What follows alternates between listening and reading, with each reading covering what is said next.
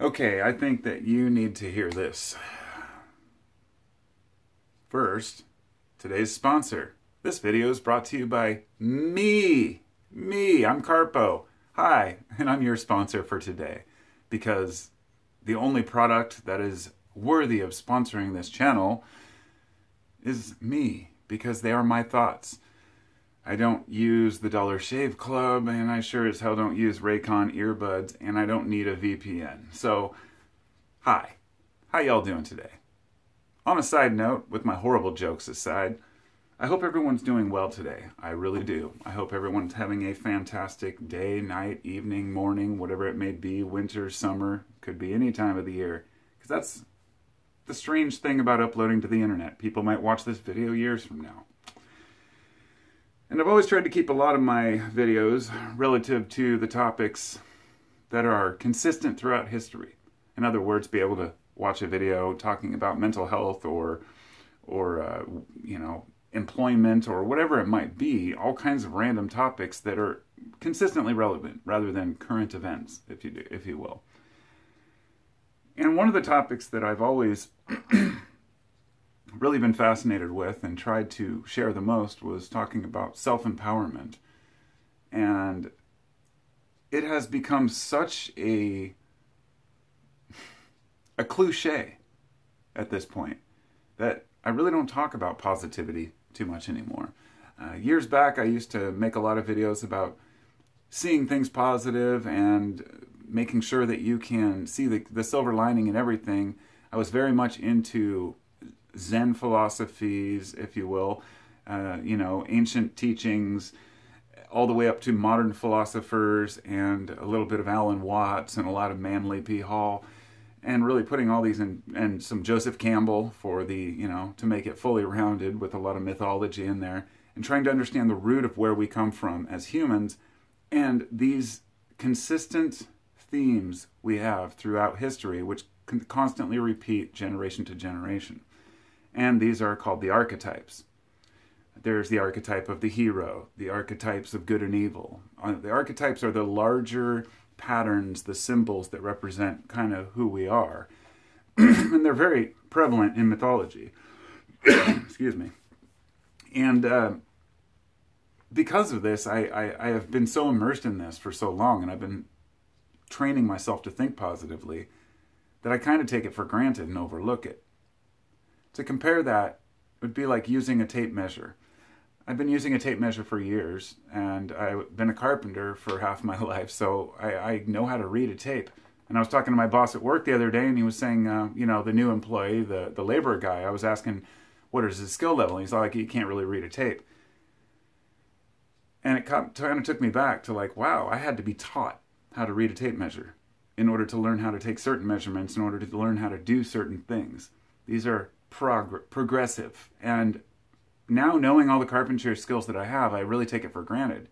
You can't just say, oh, run this board through the table saw. You have to say, this is how you hold a board on the table saw. This is where you don't put your hands. These are the secrets you have to get it through. Here's a push stick. Here's a feather board. All the different components that go into one tool that I just fly through because it's just how I think. In this exact same way, many of the most valuable tools that I've learned about handling life, stress, anger, frustrations, and depression, anxiety, you name it, I just take it for granted kind of that other people have already learned these tools.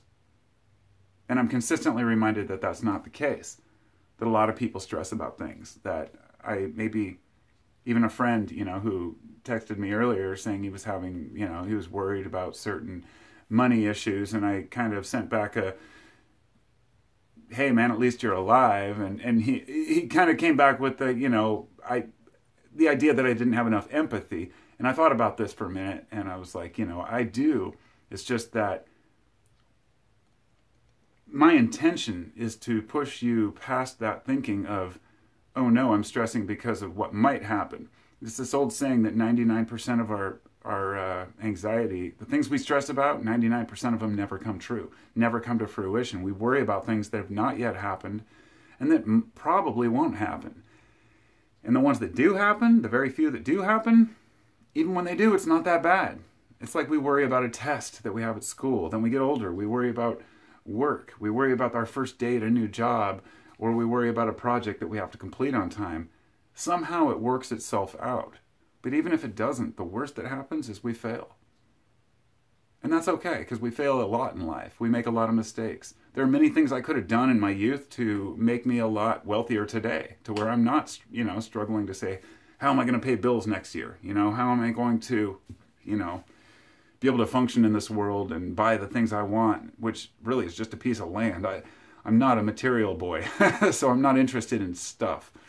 I like my music, and I like my books and my, projects and my art and stuff like that, but I'm not, if it was all gone tomorrow, I could be fine.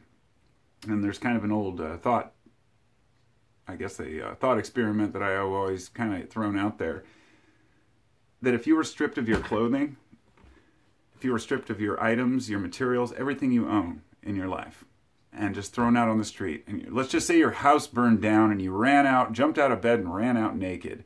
Your house burned down with everything you own, you had no money in your bank account, you had no job, and you're basically just homeless and naked.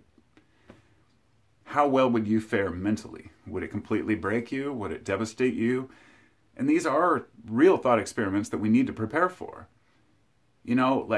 How would we handle a situation like this? And for a lot of people, they just end it. Because a lot of people would end it over even losing a job. There are people out there. My neighbor across the street took his own life a decade or so ago. He was a really nice guy. He had 2 kids that had left home, and we'd talk, he'd do his yard work, do his normal thing. He worked at the mill, and he retired. And he retired owning a home, and he was doing fine. He had money. And he took his own life in his home like a couple months after he retired because he felt he had no purpose. I mean, that's the only thing I can think of. I have no idea why a person would do that. There's many different reasons. Maybe he was ill, but according to his kids, who I knew, it was just kind of a shocker. And I just thought about this, how important it is that we look at things for what they are and say we can start over at any time in our lives. Anything we want to do. So at any rate, the point being that his problems were just as serious as everyone else's problems. There are people who are flat broke and older than him who live on the streets and are still able to make it through every day without, and just fighting with that fighting spirit. And there's something to me, I can't help it, to kind of frown at the idea of people who give up. And I know there's supposed to be a certain amount of empathy, but I feel like we need to kind of ridicule it in society, that giving up really isn't an option. I mean, sure, if you have terminal cancer and you're in extreme pain, that's a different story. That's end-of-life quality. But, if you're just worried about losing a job, you just got to fight through it. And even if you're thrown out in the street naked, you got to be able to deal with that shit. And of course, this doesn't include losing family or friends, because these are things that are thrown at us that, honestly, there's no way we can help dealing with these things. No matter how much somebody tells you to mentally be strong when you lose a loved one, you're going to go through the motions. And you can't fight that emotion, and you shouldn't.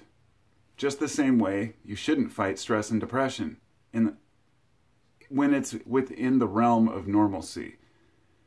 What I mean by that is depression tells us that there's something that we need to get over in our lives or move past or get ourselves out of the rut that we're in. Whereas anxiety tells us there's something we're worried about. Anxiety can be way out of control, but it can also tell us that we're not doing the things we need to do to survive. And I feel like we do have a lot of intuition and insight into our own lives, a lot more than we give ourselves credit for. And we just kind of play this game, the pity game, if you will. And I'm kind of on the no fear, no pity, train. It's like, hey, we're all fighting equally, but it doesn't mean anybody's problems are less than another. Even first world problems are still problems. They just change. And as humans, we have a natural tendency to worry about things. And so it's up to us to use our minds and our intention to basically use mental alchemy, which the original alchemical, if you want to get into the root of alchemy, which a lot of people believe is turning lead into gold. I'm going to give you a very simple synopsis of what this really means. The idea is that once a person has spent so much time and so much effort learning about the elements back in time, where, mixing all these different compounds and elements. There's a lot of meditative time trying to create gold from lead. And at some point you realize it was never about the gold. It was always about the lead. It was always about the experiment. In the same sense that our daily lives, it's always about the experience, not about the gain or when we get ahead or when we achieve some great dream we have. It's about the ride. If you go on vacation and you rush to your destination, you're going to miss all of what I call the brown signs. I'm a brown sign stopper. I stop at all the sites now. Didn't always do that because I was always in a hurry to get to the next place. And now I'm learning and teaching myself. Take it a day at a time. Take it as it comes. Just be part of the world. See what happens. Talk to you next time.